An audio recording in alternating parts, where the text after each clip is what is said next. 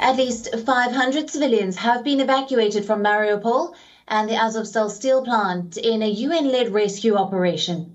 This after the United Nations said on Thursday that a new convoy would evacuate civilians from the bleak hole, which was Azovstal, where the last pocket of Ukrainian resistance was holed up. The United Nations and the International Committee of the Red Cross have previously helped nearly 500 civilians flee the area in 2 operations conducted in the past week. Meanwhile, fighting continued in Azovstal on Thursday as Russian forces fought to take control of Ukraine's last stronghold in Mariupol.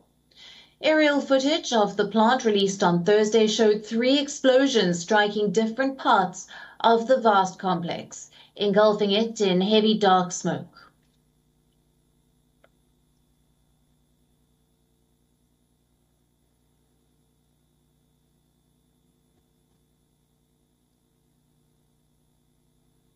Fighting continues despite Russian military promising to pause activity during the day from Thursday to Saturday in order for civilians to leave. A Ukrainian fighter who said that he was holed up in Azovstal accused Russian forces of breaching the plant's defenses for the 3rd day, violating its own pledge. Слава Україні! Уже 3-ю добу, як ворог прорвався на територію заводу «Азовсталь», де тривають важкі кровопролитні бої. Оборонці міста вже 71 день б'ються сам на сам з переважаючими силами противника. Та чорт забирай, проявляють таку витримку і героїзм, що Україна повинна знати, що означає бути вірним батьківщині. Moscow has denied that Russian troops had stormed the plant and said that humanitarian corridors were operating there on Thursday. President Zelensky has said that prolonged truce was needed to rescue people trapped under rubble in the plant.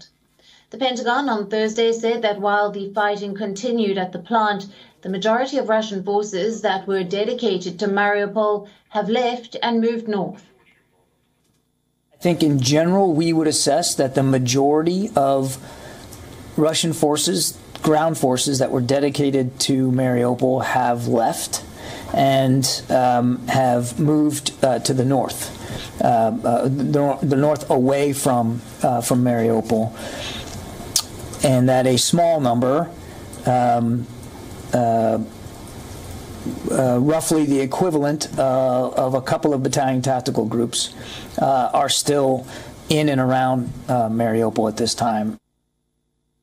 Mariupol in particular is key to Moscow, since capturing it will allow Russia to cut Ukraine off from the Black Sea and link Russian-controlled territories.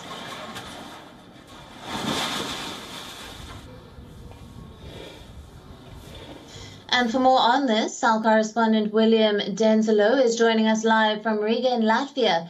Thank you for being with us, William. Let's start with the Russian military announcing a 3-day ceasefire at the steel plant starting on Thursday, but Ukraine says that there is still heavy fighting at the complex.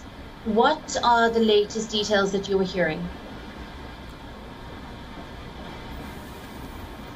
That's absolutely right. Well, on Thursday evening, we had a report from the Kremlin that Vladimir Putin, Russia's president, had spoken over the phone with Naftali Bennett, the Prime Minister for Israel.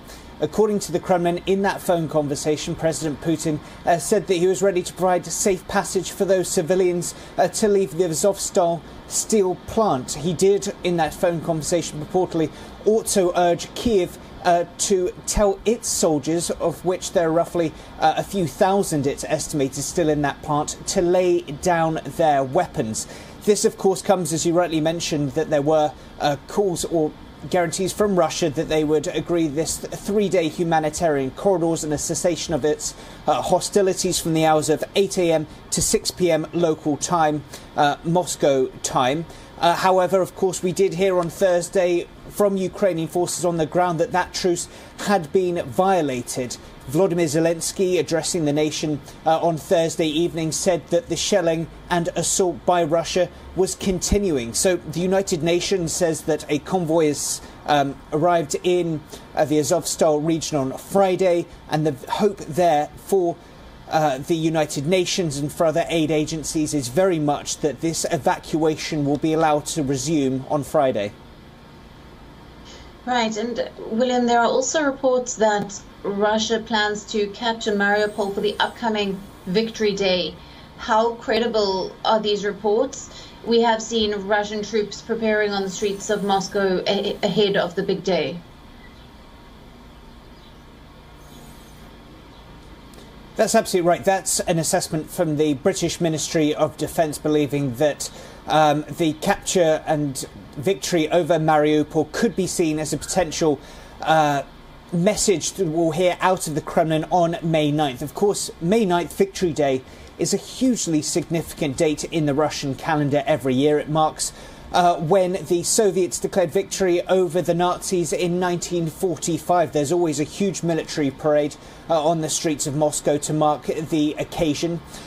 But this, of course, has led to speculation from a number of analysts that this year could be seen as an opportunity for Russia to even declare a wider war in Ukraine, not just this special military operation, or to signify it with military gains on the ground, be it in the east of the country or in somewhere like Mariupol. This has been somewhat downplayed, though, by Russian officials. We've heard from Dmitry Peskov, the Kremlin spokesperson, speaking this week. He said that any speculation that Russia might seek to declare a wider war on Victory Day was baseless and nonsense. And reports have also said that the US had provided intel that helped Ukraine to sink the Russian warship Moskva. Have you got any details for us on that? Yeah, absolutely. So more speculation when it comes to the role that US intelligence has had on the ground in the fighting. This comes just a day after the New York Times reported that US intelligence was essentially played a significant role when it came to Ukraine targeting and killing roughly 12 Russian generals so far in this war. That was then somewhat backtracked by a National Security Council spokesperson in the US that categorically stated that US intelligence is not provided to Ukraine for the purpose of targeting high-ranking Russian officials or military generals on the ground. This, though, of course, has evoked, as you might imagine, a strong response from the Kremlin. We've heard from Dmitry Peskov, the Kremlin spokesperson. He says that essentially it is the US, as well as Ukraine's other allies, supplying Ukraine with weaponry as well as intelligence that essentially is prolonging its special military operation. Right, William, thank you very much. We'll leave it there. Thanks for bringing us all the latest details on the Ukraine war. WION, now available in your country. Download the app now. Get all the news on the move.